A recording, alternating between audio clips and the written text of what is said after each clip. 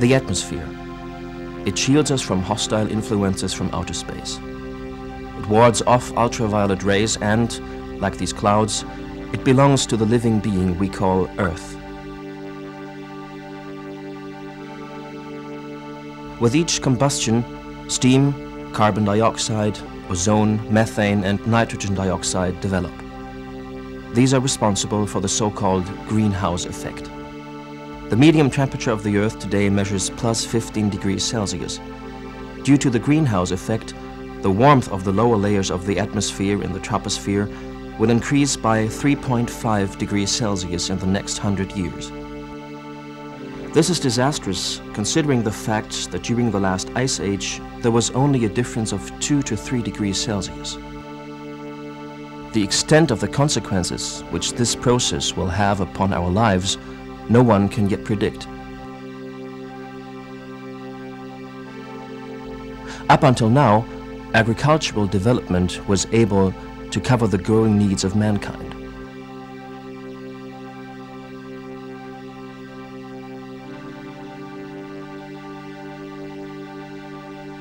But the agricultural acreage per human being is becoming drastically small. In 1950, 5,100 square meters were available to feed one human being. In 1975, it was 3,400 square meters. In 2025, there will be only 1,700 square meters per human being.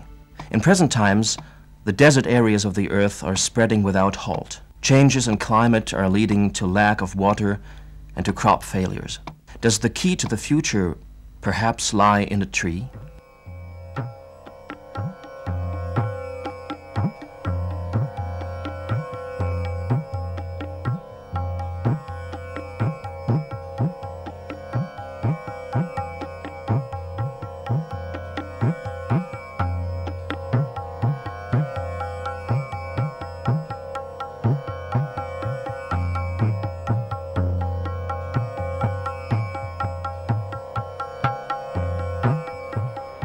Calcutta, once the crown jewel of the English Empire, is today the largest and most vital city in all of India. Industry, culture, and science are flourishing at this place of great extremes. A strong development has begun, its goal being to raise the life standards of the people, a development which follows the Western example with all its advantages and disadvantages.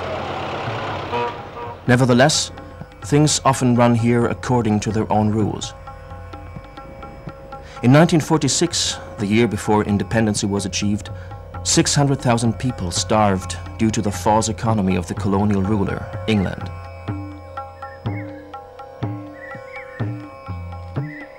Even if the farmer's manner of production often seems primitive, India is today in a position to export foodstuffs. This is an accomplishment of which the land can be proud.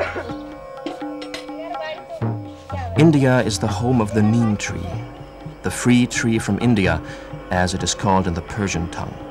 The intertwining of philosophy, medicine, and religion has a long tradition in India. The strict division of these areas of knowledge, as it is carried out in the West, is unknown. The social organization of knowledge, that is to say, the passing along of a once established fund of knowledge to following generations, has been based since ancient times on philosophical and religious values. The original texts of the Ayurveda, one of the traditional Indian healing systems, are the first works in which the neem tree is noted as a medicinal plant. It is said to have come into existence about 4,500 years ago. The neem is a fascinating tree, full of promises. It offers benevolent usefulness for every human being on Earth. This plant could introduce a new era of pest control, provide millions of people with biological, cheap medicines, control birth expansion, and reduce erosion. Although the neem tree outwardly resembles the ash tree, it belongs to the family of the Malaria, the mahogany. The wood is light brown and very hard.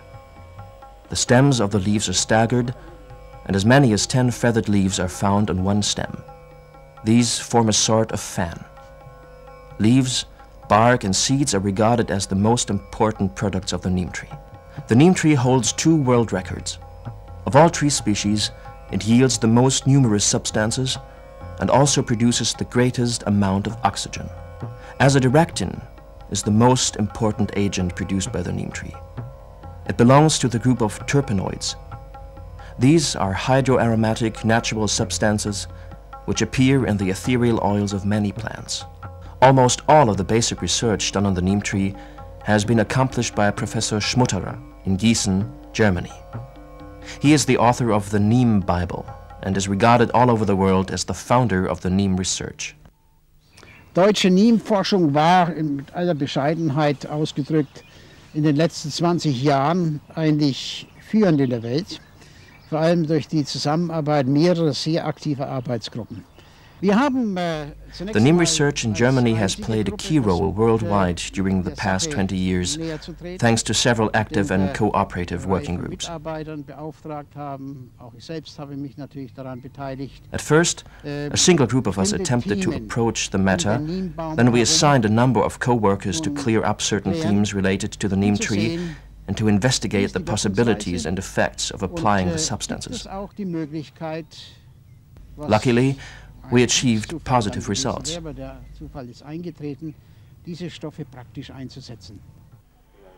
A temple in South India. The neem tree is to be found in almost every place of quiet and meditation. It is worshipped as an humane god in whom one can confide inmost wishes and dreams.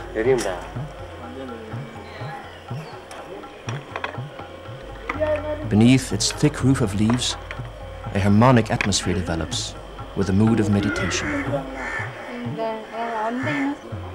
The air, rich in oxygen, refreshes body and spirit. Women hang children's cradles on the branches of the neem tree. There is a popular conviction that when a woman walks around this tree 108 times, her wish for a child will be fulfilled. Neem trees are found everywhere in villages and cities. Especially in the southern parts of India, the neem acts as the village linden. The benevolent shade and the pleasant influence of the tree on one's state of well-being make it an attractive meeting place. In order to ensure a good harvest and family happiness, the farmers marry the neem tree in a special ritual. And in the temples, one can often find two old neem trees tightly wound about each other. Often, one sees lucky charms on the trees. The trident of the god Shiva and the bells derive their significance from a religious background, and the bundle of rice is meant to guarantee a rich harvest. Neem is, as a mahogany plant, a very valuable and practical wood, which is not attacked by termites.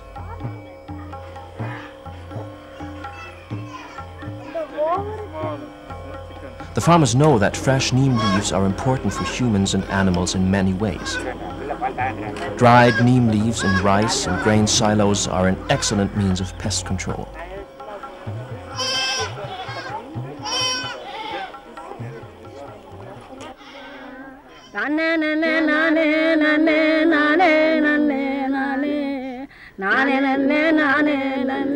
Arishta, that is Sanskrit for neem and means the redeemer of the sick, or invulnerable, unconquerable.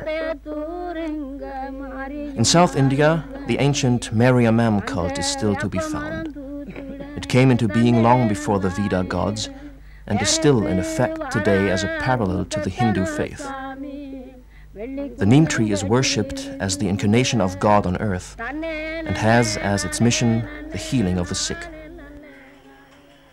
Lady Chalamal, the Swami of this Mariamam temple, treats a child which has German measles with a branch of a neem tree. Fanning with neem branches heals through the strong release of oxygen.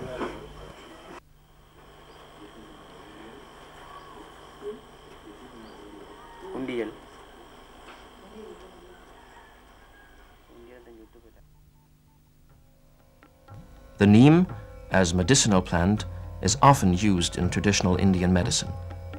Its substances play an important part in prevention and healing. It is said that Mahatma Gandhi drank a cup of neem leaf tea every day. This strengthens the immune system.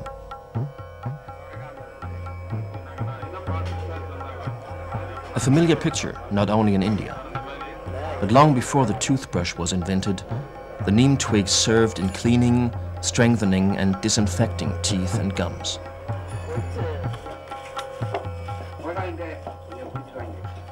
Simple to use and very reasonable in price, neem leaf salve is used to heal many skin ailments, from infections to nail fungus.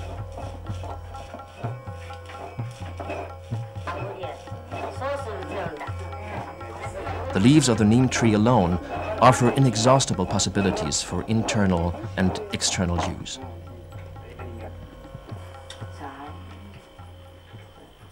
Die Malariabekämpfung in weiten Teilen des afrikanischen Kontinents. The fight against malaria in many parts of Africa and elsewhere takes place, for example, in the production of a bitter extract derived from certain parts of the neem tree. Der extrem bitter ist und dann trinken.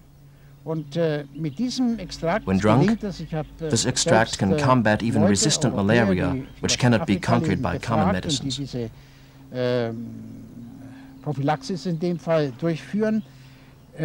drunk in time, it can even prevent malaria attacks. Medikamenten, die es gibt, nicht mehr zu erreichen ist. Wenn man rechtzeitig solche Extrakte anwendet, dann kann man Malariaanfälle vermeiden. Sehr interessant ist auch die Wirkung des Neem bei der Geburtenregulierung, also Bevölkerungskontrolle, wie man das auch nennt. Da ist es tatsächlich so, likewise of great interest is the effect of the neem on birth control. Dass das Zerkauen weniger Neemblätter pro Tag völlig ausreicht, Schwangerschaften zu verhindern, ohne dass Women who have applied this method claim that chewing a few neem leaves each day will prevent pregnancy without side effects. Wirkstoffe, die dann vom Körper aufgenommen werden, offenbar in sehr geringer Konzentration, only a small amount of the substances, when absorbed by the body, can hinder the lodging of fertilized eggs in the uterus. Thus, the development of an embryo is made impossible. Und das wird verhindert, also ganz am Anfang.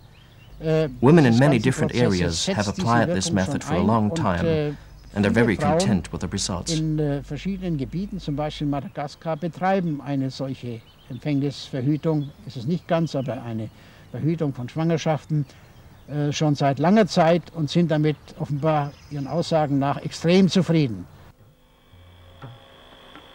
Since ancient times, the neem has been useful in farming.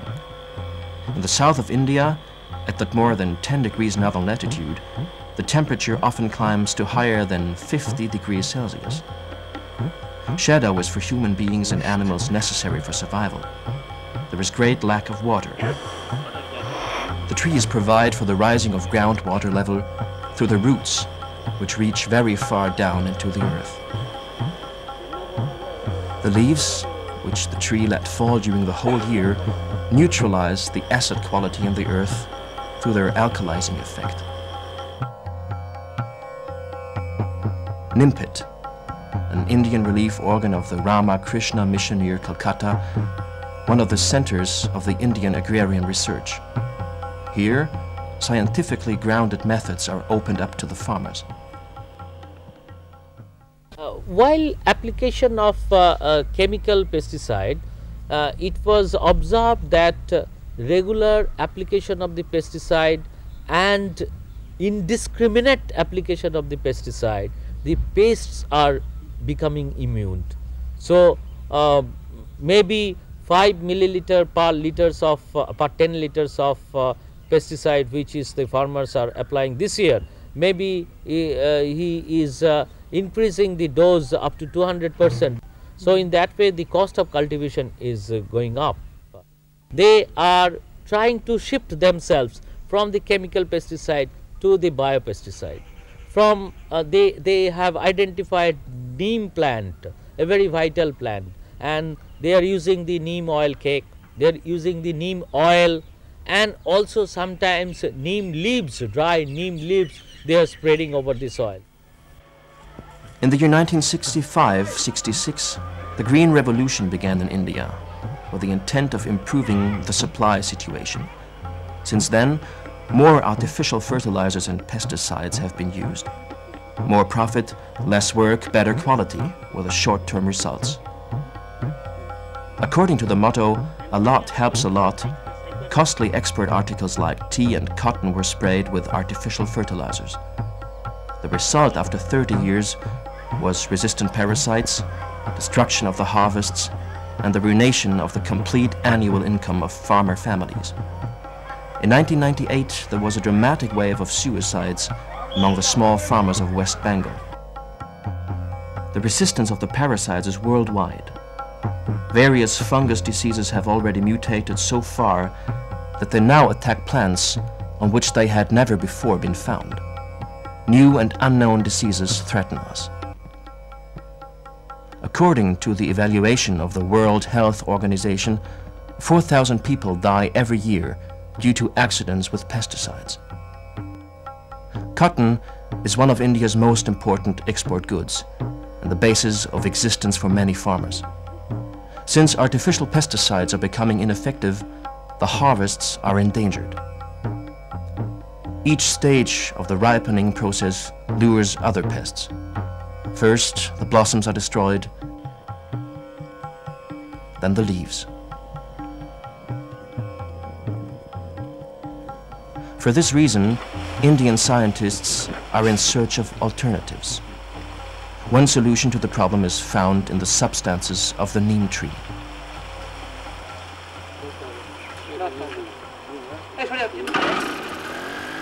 In the experimental cotton fields of the Nimpit ashram, an extract of neem seeds and water is being sprayed. Neem extract is said to be very effective in combating more than 400 different sorts of insects without disturbing the ecological balance.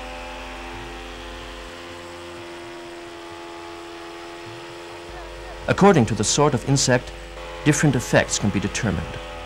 Simple deterrence on the one hand, and reduction of fertility or mobility on the other hand. It has been observed that useful spiders on the cotton fields are not impeded, even though they devour pests which have had a reaction to the neem. The result shows up in the Petri pan. Neem is not a killer, yet the beetles flee from the extract. In India, many neem products are already on the market. The manufacturers attract customers with a traditional utilization and with the aspect that their products are pure and therefore, according to technical criteria, more effective. In Europe and America, neem is used in various beauty products, such as soap, shampoo, hair tonic, skin creams, although the knowledge of its effectiveness is only based on the empirical experiences from the countries of origin. For several centuries, the neem has been growing in a narrow belt around the equator, in the tropical and subtropical zones of Asia, Africa, the Americas, and the islands of the South Pacific. It appears mainly in dry zones. Mountain regions higher than 1,000 meters are not a suitable location. The neem cannot endure frost. The German firm Trifolio M in Lanau has been occupied with standardizing and environmental compatibility of the neem products for a long time. Ich denke sicher, dass Neem-Produkte bei uns ein Potenzial haben, und zwar einfach deshalb, weil sie von ihrer Wirkungsweise her sehr gut sind und von ihren Risiken ökotoxikologischer Art gut einzuschätzen sind und zeigen, dass sie keine... I am sure that neem products have a potentially good chance here due to the simple fact that they are very effective and the possible risks are easy to estimate. They bear no dangers in themselves. We have, of course, first of all concentrated on the development of Neem Azel TS for use in plant protection because that came closest to traditional literary scientific descriptions.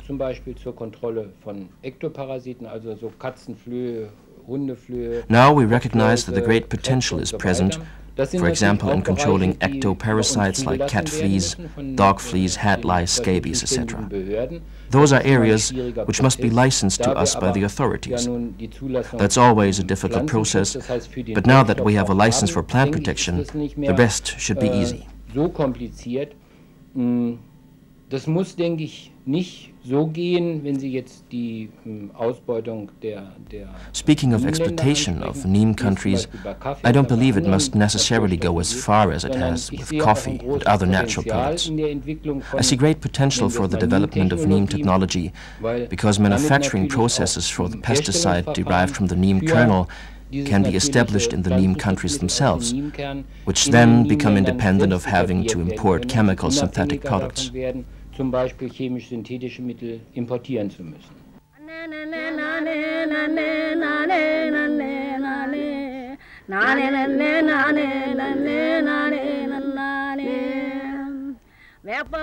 The significance of the neem tree is very promising for the future. Not only the products themselves will be employed profitably throughout the world, but also, through solicitous utilization, Neem will promote developmental projects in the countries of origin. Thus, the one-way street foreign aid can become a reciprocal exchange of knowledge. Therefore, the tree is a symbol of one world.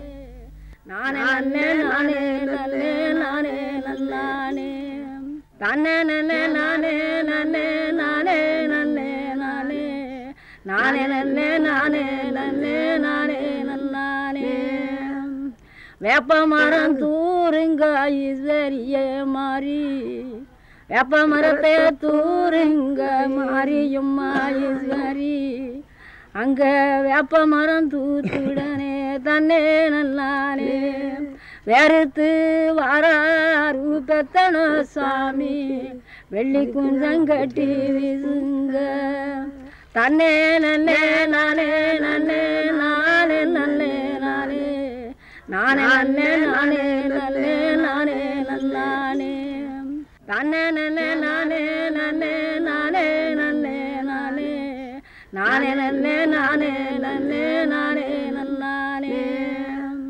Vepamaram Turinga is very Mari. Vepamarate Turinga Mari Yuma is very Anga Vepamaram Tudane Tanenalane Veritu Vara Rupetana Sami Velikunzangati Vizunga Tanenane Nane Nane Nane Nane Nane Nane Nane Nane Nane Nane Tanenane Nane Nane Nane Nane Nane Nane Nane